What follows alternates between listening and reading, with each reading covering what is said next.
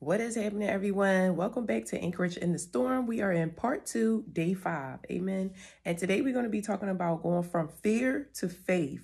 If you are new here, welcome. Thank you for tuning in. And I want to ask that you go back to day 1, part 1, so that you can gain all that God has for you, because I believe you're not watching for no reason.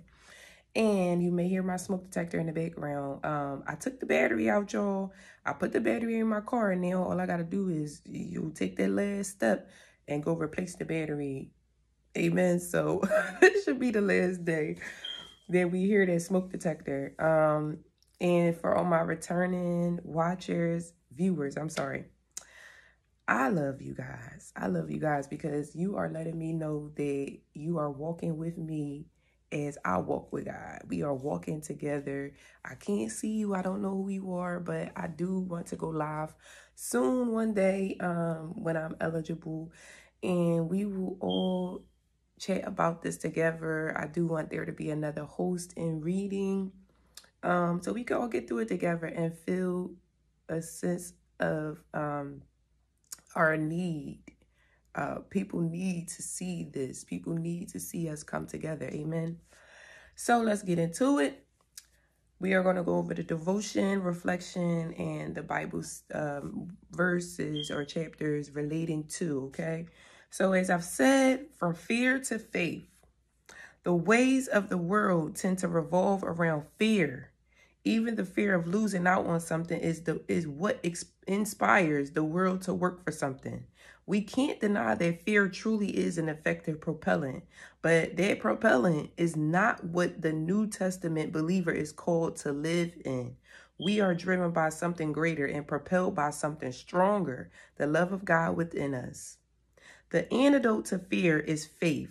An act of faith is a natural response for the heart moved by love. Amen. Let me read that again. The antidote to fear is faith, and an act of faith is a natural response for the heart moved by love. Amen to that. So let's keep going. Following this line of thinking, if we're not constantly reminded of the love of God and his ability to overcome, faith won't be an overflow of our lives. It takes the renewing of our minds to walk in strong and steadfast faith. So don't be disheartened when you're met with fear time and time again. You're building the muscle of faith, and that's a worthy venture. In 1 King 19, when Jezebel threatens Elijah, we see an interesting response. Consider this. Elijah had just done wonders in the land.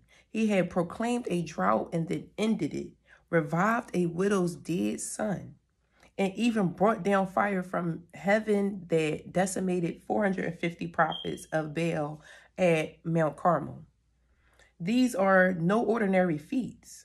Surely God was with Elijah, and surely was a man of faith. Even so, when Jezebel threatened to kill him because of all that he did, his response was to react in fear rather than faith. He ran away into the wilderness and showed clear signs of what we now coin as clinical depression. Now imagine if a man of God with faith enough to raise the dead and bring down fire from heaven can react to a situation in fear instead of faith. How much more susceptible are we? In a world that constantly plays around with our needs as humans and yanks us into the trap of fear, we must set ourselves on a firm foundation. God beckons us to cast our cares upon him and take courage in his strength. Crossing over from fear to faith is a series of choices we make to trust in him, his promises, and his love. The courage we gain in the process is a derivative virtue derived from our faith in God. This is so good. We going on to reflection, you guys. But this is so good. This is a lot to unpack. Let's see what reflection says before I get sidetracked on my testimonies, okay? In your own life, what is one fear you'd like to overcome this year?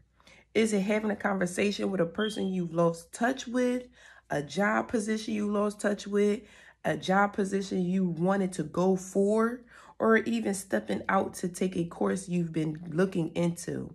When your response has been even subtle fear, how can you step out in radical faith? Take a moment to ask God what step you can take this week to grow in your walk of faith. That is reflection. Reflection says, take a moment to ask God this week, what step can you make this week to grow in your faith? Amen. This is so good. So I want to piggyback on I want to piggyback on having faith. And then just like Elijah did, he conquered so many things. And then somebody threatened his life. Okay. Somebody threatened his life. I have oh my God, should I say it now? Okay. I have a similar, I can relate to that. I conquered a lot in building my family at one point. I had a very good job. I still have a good job. Just talking to you and practicing Bible study, walking with God, amen. But I was working in the medical field where it was my dream job to stay in the medical field as I went to school, did the nursing thing, go about working in my field and practicing in my field to go higher in the field, amen. And I was building my family along the way, but my kid's dad, the father of my kids, he just didn't want to get on the same path with me.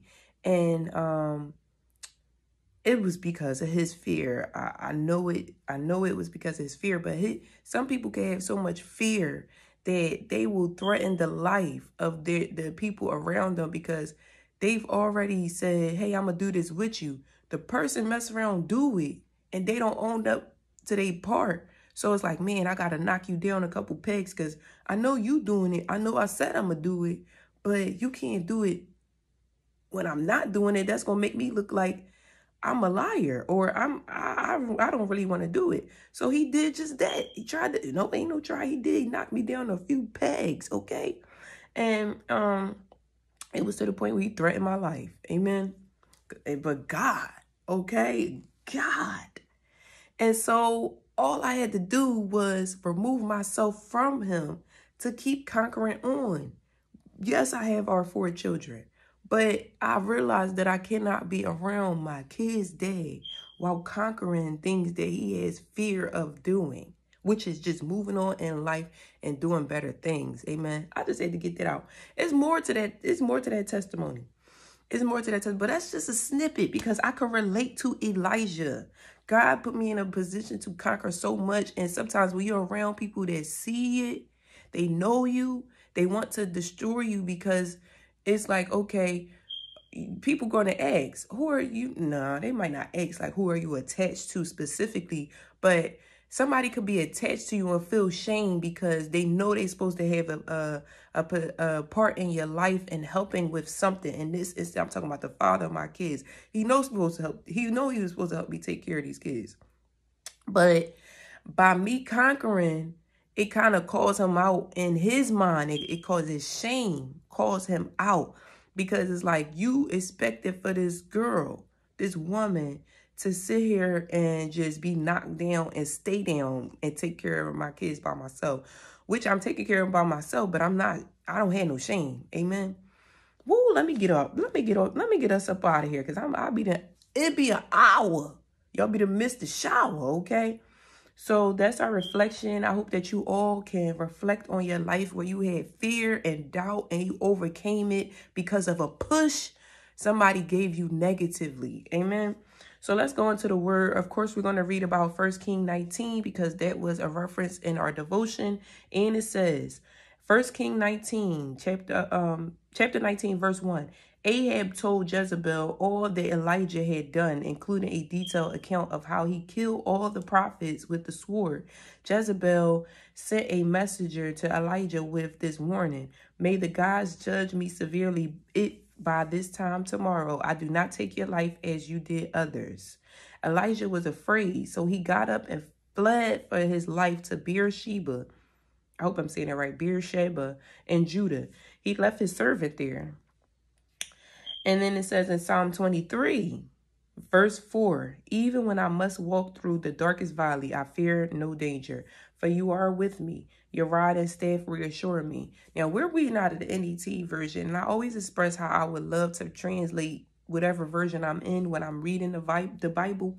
So I just want to give an example. This is the NET version of Psalm 23. Psalm 23 is a very common scripture, whether you know Bible or not, whether you're a believer or not. Somebody will tell you, "Yea, though I walk through the valley of the shadow of death, I shall fear no evil, for thou art with me. Thy rod, thy staff, they comfort me." So this is the NET version of that. Amen. Then it says in Psalm 56, verse 3, it says, "When I am afraid, I trust in you. In God, I boast and promise. In God I trust. I am not afraid. What can mere men do to me?" Amen. That just piggyback. What could my kids that have done to me with the hand of God on me? Amen. Nothing. Nothing. Okay, the last one is 1 Peter chapter 5, verse 7.